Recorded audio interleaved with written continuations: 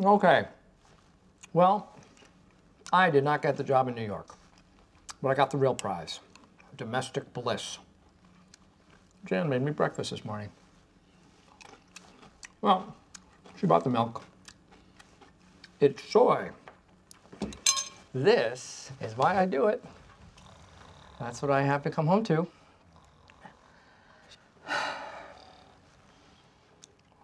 She probably won't be up for a few hours. This is going to be a very good year. Very good. Jan is at home, Jim is back. My protege Ryan is at corporate. Good stuff. Andy and Dwight are rocking the sales team. I feel very blessed.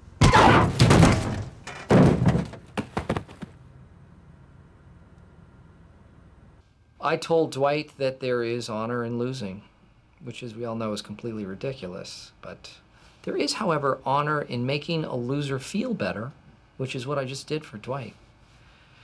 Would I rather be feared or loved? Easy, both. I want people to be afraid of how much they love me. And I think I proved that today at the dojo. Typewriter! Sensei! Typewriter! No! Typewriter!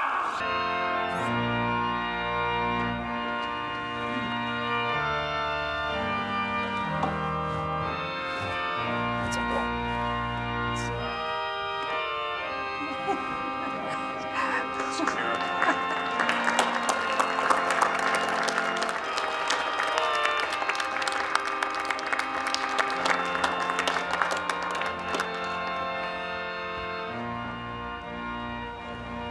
This is bullshit. Me walking Phyllis down the aisle was supposed to be the highlight of the wedding. And now, the wedding has no highlight.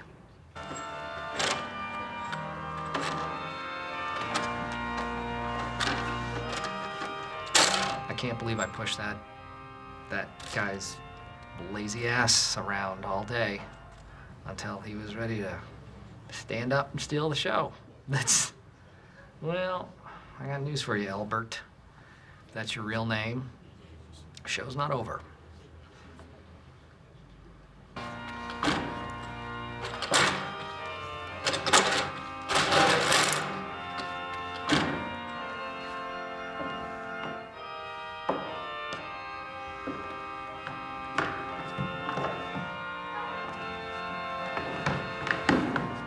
Your branch has been doing great lately, and your sales staff is reporting very strong numbers. Outperforming last year, in fact. And I don't know exactly how to put this, but what are you doing right? Right what? Utica, Albany, all the other branches are struggling, but your branch is reporting strong numbers. Look, you're not our most traditional guy, but clearly something you are doing is right, and I need to get a sense of what that is. David, here it is. My philosophy is basically this, and this is something that I live by, and I always have, and I always will.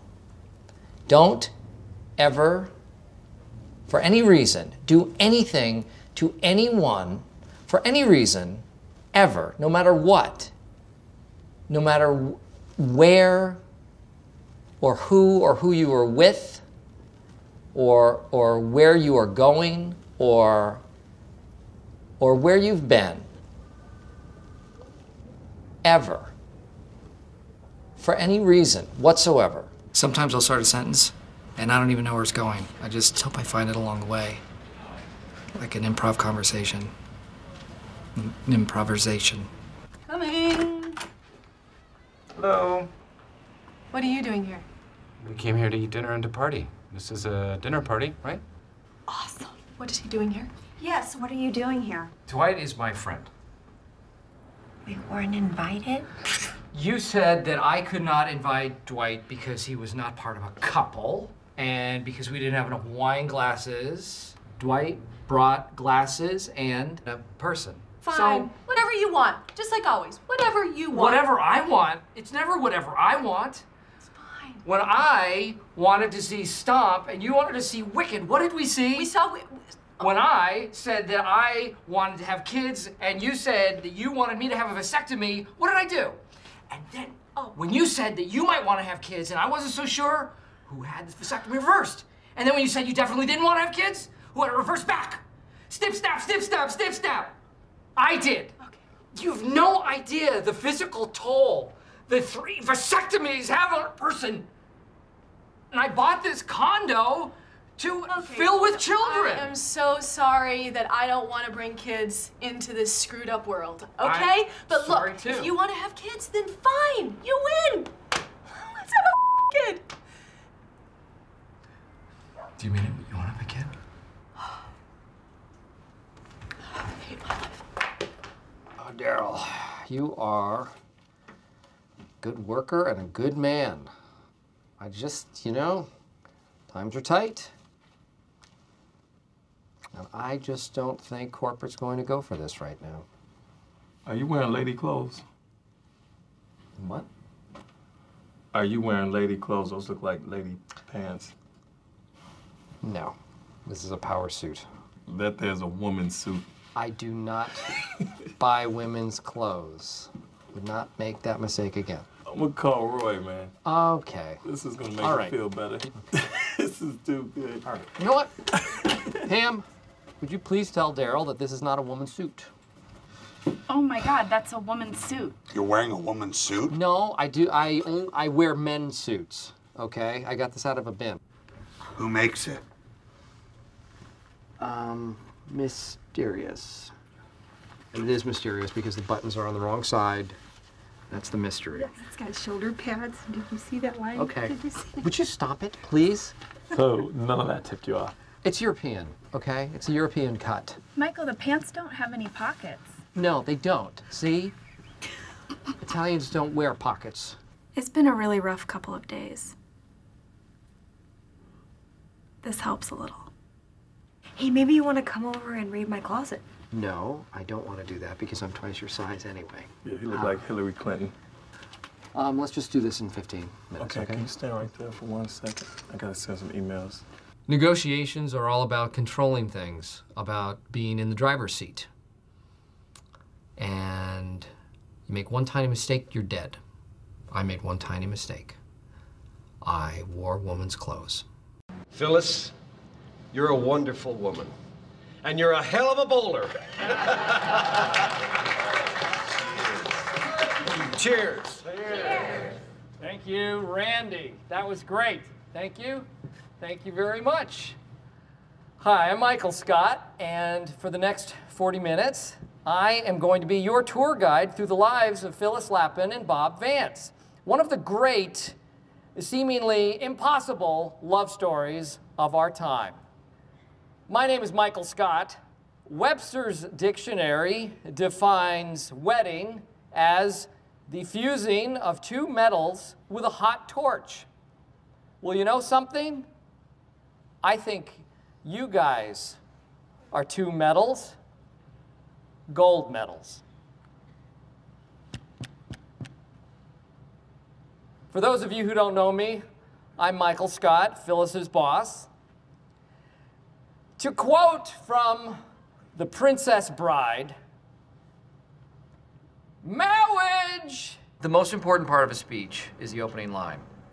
And when time is not a factor, I like to try out 3 or 4 different ones.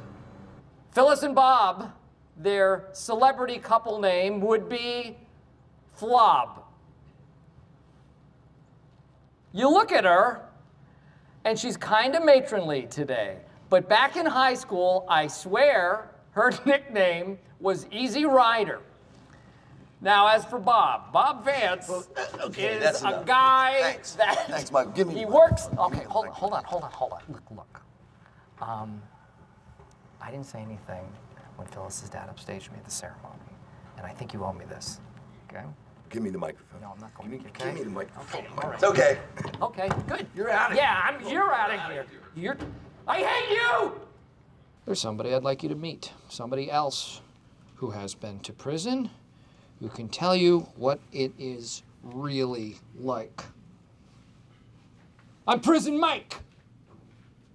You know why they call me Prison Mike?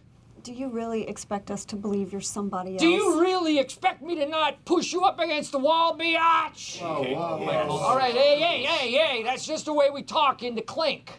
Been a lot of fun talk about prison today, but I am here to scare you straight. I am here to scare you straight! In prison, you are somebody's bitch. Oh, and you, my friend, would be the belle of the ball. Don't drop the soap. Don't drop the soap. Michael, please. Where did you learn all of this? Internet. So not prison. And prison, it's 50-50 both. Look, prison stinks, is what I'm saying. It's not like you can go home and recharge your batteries and come back in the morning and be with your friends having fun in the office. What'd you do, Prison Mike? I stole. And I robbed. And I kidnapped the president's son and held him for ransom. That is quite the rap sheet, Prison Mike. And I never got caught, neither. Well, you were in prison, but... Prison Mike, what was the food like in prison? Gruel. Sandwiches. Gruel omelets. Nothing but gruel. Plus, you can eat your own hair. Wow. Prison sounds horrible. Yeah.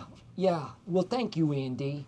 Thanks. Prison Mike, what's the very, very worst thing about prison? Don't encourage him, Dwight. The worst thing about prison was the Dementors. They were flying all over the place, and they were scary, and then they'd come down and they'd suck the soul out of your body, and it hurt! Dementors like in Harry Potter? No, not Harry Potter. Hey, Ryan.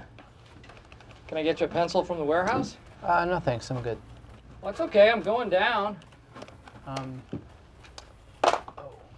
Yeah, absolutely. All right, I'll be right back.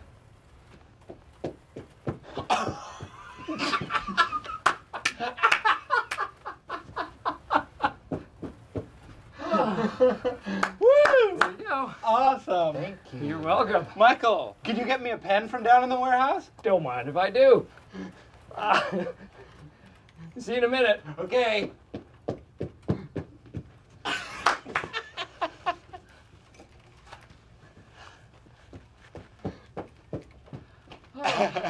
Woo! There you go, fresh from the warehouse. Hey, Michael, would you get me some coffee from the warehouse? There's coffee in the kitchen, Pam. But the warehouse coffee tastes so much better. Yeah, it's better. All right. Great. All right. Okay.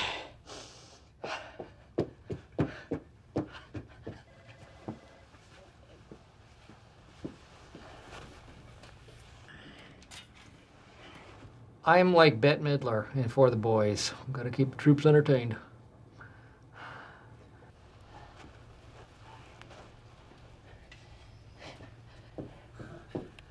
With cream and sugar? All right.